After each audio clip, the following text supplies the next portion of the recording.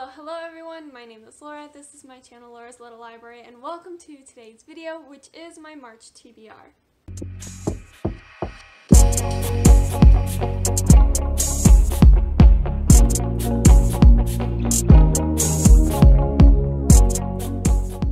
So this past month, I realized that I always set my bullet journals with a TBR page of 6 books for my TBR for the month, and I realized that I really like that because I want to read more than 6 books a month, but because I am such a mood reader, I don't want all of them to be planned out. So I like the idea of planning a few. These are the ones I want to read for whatever reason, but still having room to kind of just pick up whatever I choose to make sure I don't fall into a slump, and to kind of just go back and forth on mood reading but also scheduled reading and just kind of advance along my reading life in that way. That being said, this TBR is crazy. It's interesting because I have so many things that I want to read, as usual, and my February TBR was pretty big, and I probably didn't even read all the books on that TBR, but I did read a lot of books in February, so I'm hoping that the good reading continues into March, but hopefully this time I can stick to my TBR a little bit. So there are different kind of sections to this month's TBR, and if I have a good enough reading month, hopefully I won't have to do this again in future months. So when I was compiling my TBR together, I looked at what books I had on my TBR last month that I didn't get to, what books I have from the library, as well as what books do I have on audio from the library, what books I want to read specifically as it becomes springtime, or at least before summer comes, and then what books do I want to read for certain readathons. So I looked at a lot of different aspects, and a lot of them just have many books on them, so we're just going to fly through them in that way. So the first couple books that I want to read this month are going to be really easy for me to fly through because they are volumes 4, 5, and 6 of Spy X Family. So I finally got the rest of my shipment for this manga, so I now own, I believe there are only 6 volumes out in English, so I believe I have all 6 of them now. I read the first 3, I very much enjoyed them, so I can really just sit down and read 4, 5, and 6 in a day, no problem. So I really want to just kind of quick get those done, especially because this summer there is going to be an anime of Spy X Family, and I want to be as caught up as possible for that anime. So I can just set like a day aside to quick read these to get me started. And then I also want to read How We Fall Apart by Katie Zhao. I own this one. I started it last year. I really want to read it. I'm about a third of the way through. It's currently holding up my ring light at the moment, so I'm not holding it there, but it's one I've already started and one that's been on my TBR for quite a while, and I just want to get it done. Also, I have Caravel by Stephanie Garber. I have been waiting to start this series. I don't know what I was waiting for. I know I really want to start it. Again, I own it. It's also holding up the ring light right now, so that one's been on my TBR for a while as well. Similarly, School for Good and Evil Book 2 by Sonan Chainani. The adaptation is coming this summer, so I really want to get moving through the series. I own the first and second one, and I believe there are like 6 books in this series. I don't know if it's like a trilogy and then a second trilogy, like kind of like a Shadow Me thing. I'm not quite sure, but this has been on my TBR for a while, so I really want to pick this up. It's a little thick, but it's a little bit of a middle grade, like it's a younger writing voice, so hopefully I'll be able to fly through it pretty quickly, especially because I love the first one as well. So hopefully this month I can finally get to this book. And then the last one that's been on my TBR for a while that I really want to finish is Curse of the Spectre Queen by Jenny Elder Moak. This one I also started. I'm not very far into it. My thing with this one is that I really want to read it, but I really don't want it to be done.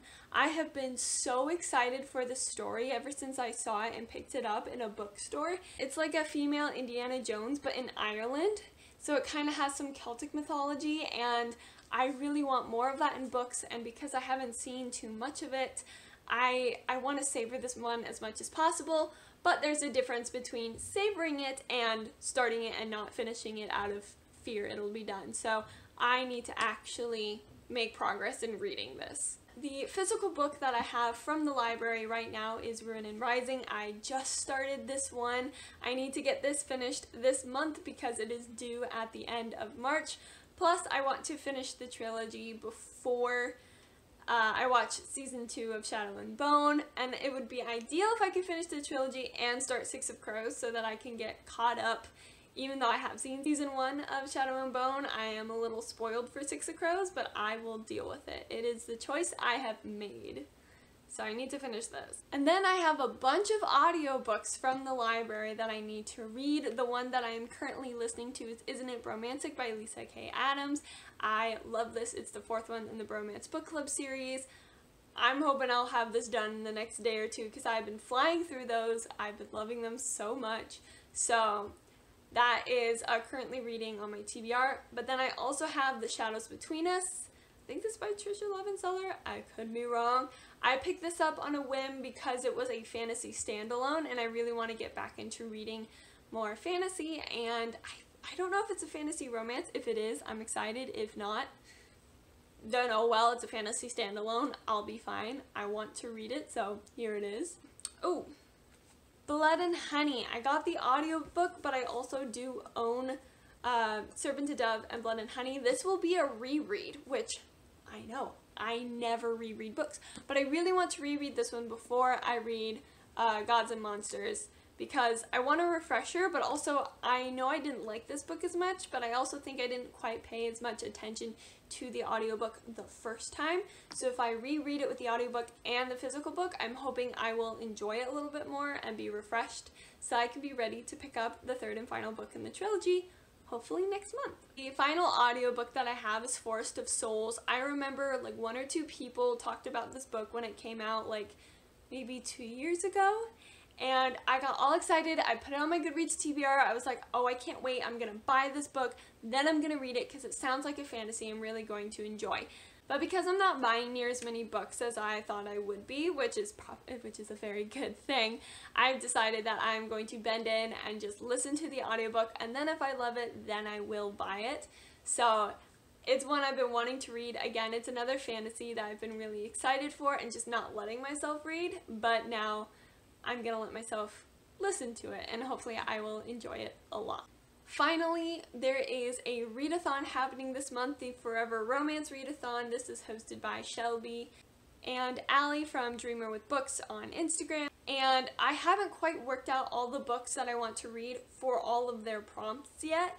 I know the first prompt, I definitely want to read Sway With Me, which is by Saeed and Masood. And this was a book that I didn't put on my February TBR, but I added onto it later in February because I was reading so many contemporary romances that I thought, ooh, I really want to add this one to the pile.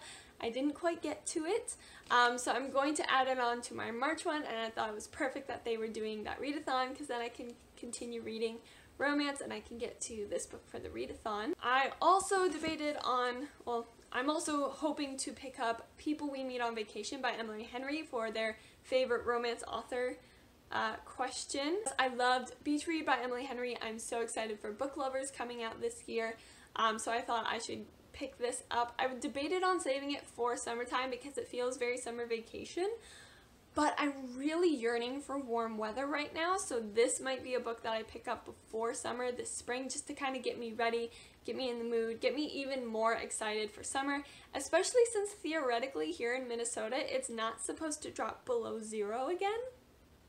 I don't know if I believe that, but just with the warm days we've been having, it almost feels like I could go outside in a t-shirt because it's so much warmer that has been.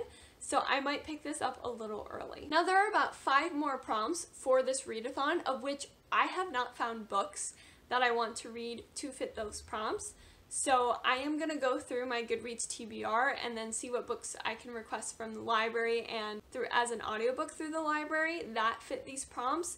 It's probably going to be a little bit more of a relaxed thing for me, just kind of if I find a book, I'm interested in reading it, it fits a prompt, I'll get it and I'll read it, but I'm not necessarily trying to sit there and read every prompt. I'm going to be a little more relaxed with this readathon. As you can tell that I only have 2 books prepared for the readathon and it started yesterday, so that's kind of my plan for the readathon. I'm gonna try and finish it, but I'm not putting too much pressure on myself, because if I put pressure on myself, I'll read books that I'm not interested in, and then because I'm a mood reader, I will go into a slump, and I don't want that. So, yes. Those are all the books on my TBR. It's a lot of books. I think I could do it, especially since I'll have a couple days off for spring break, I think, hopefully. So, we shall see. Thank you guys so much for watching this video. If you liked it, give it a thumbs up. Otherwise, feel free to subscribe. I post every Sunday and Wednesday. Comment down below some of the books you have on your March TBR, maybe some spring reads that you're looking forward to, or you would recommend for me to pick up this coming spring. Otherwise, I have a bunch of bookish social medias. Those are linked down below, so you can go and follow me there, and I will follow you back, and we can chat and recommend books to each other even more. But until I see you all in the next video, I wish you happy reading!